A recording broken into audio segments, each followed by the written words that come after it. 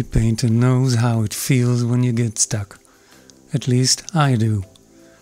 And when you get stuck, it helps if you know a few things about composition, like this distinction.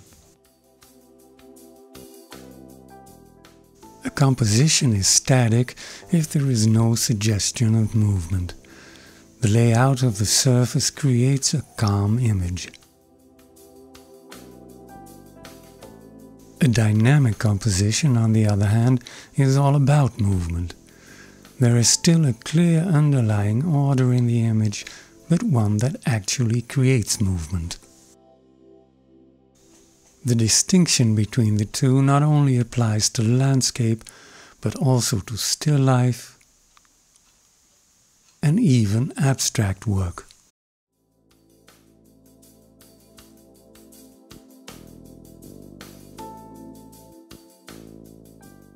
I did this painting of a sunset in 2019, and because I wanted to capture the stillness of the moment, I needed a static composition. Absence of movement is primarily created by dominant horizontals. There are hardly any slanting lines to be seen.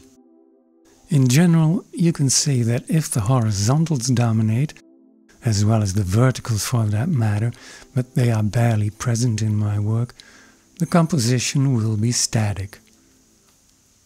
Secondly, the layout is quite symmetrical, not only because of the reflection in the water, but also due to the clouds that catch the last light of the sun on the center axis.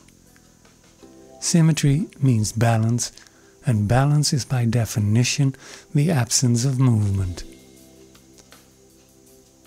The static composition type is also widely used in religious art, like for example in this work by Jan van Eyck, the Flemish early 15th century painter. Quite a hard transition, huh? I just wanted to check if you're still awake. What I'm trying to say is you don't always need symmetry for a static composition.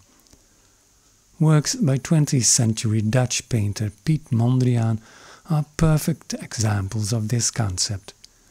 Lots of horizontals and verticals, but no symmetry.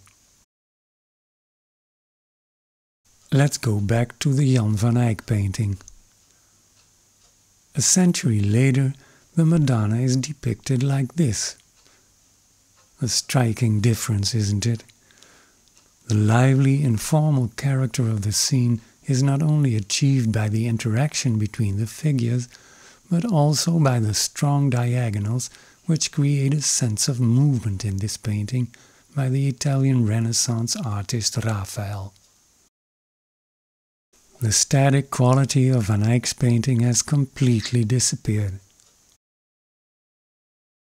And of course, landscape painters have often used this composition technique as well. Take Wijnand Nuyen, a 19th century Dutch romantic painter. No verticals or horizontals in sight.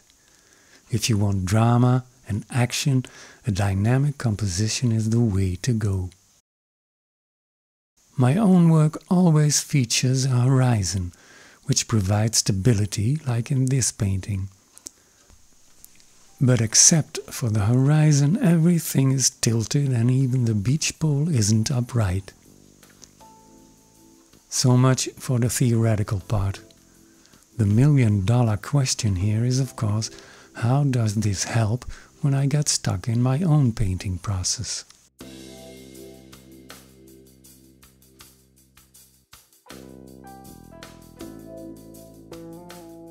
Sometimes you get so caught up in the process of constantly making small choices, and that's what painting often is, that you lose sight of the big picture, sometimes even causing the clarity of the composition to suffer. In those cases, try asking yourself, what is it again what I'm shooting for? Movement and action, or rather stillness and balance? Once you've cleared that up, the choices usually follow naturally.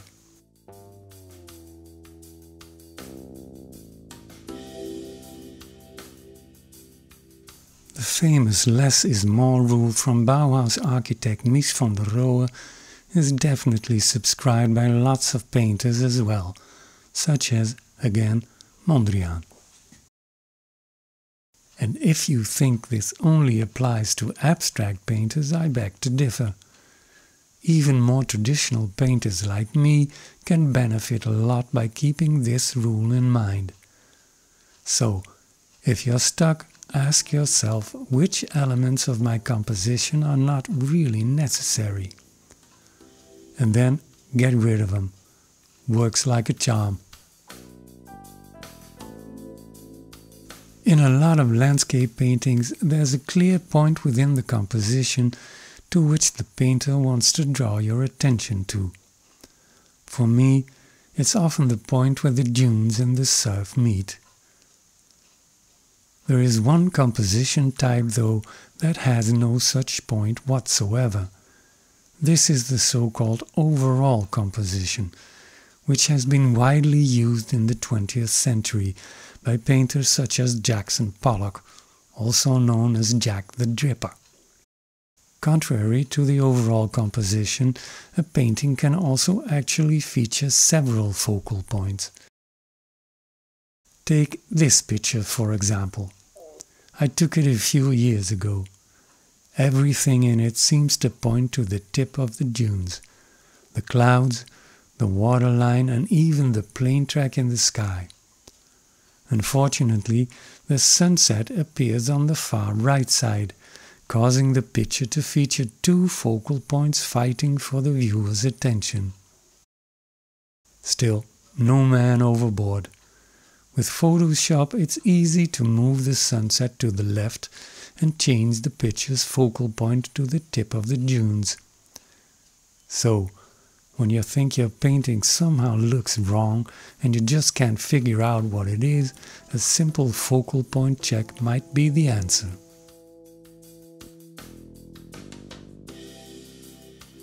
Unlike what you might think this looks like, I'm not looking at my own face here. I generally try to avoid that as much as possible. No, I'm looking at the mirrored version of the painting I'm working on. You will be surprised how easy it is to locate the weak spots in your composition with the help of a mirror. Somehow, the mirrored image gives you a fresh perspective.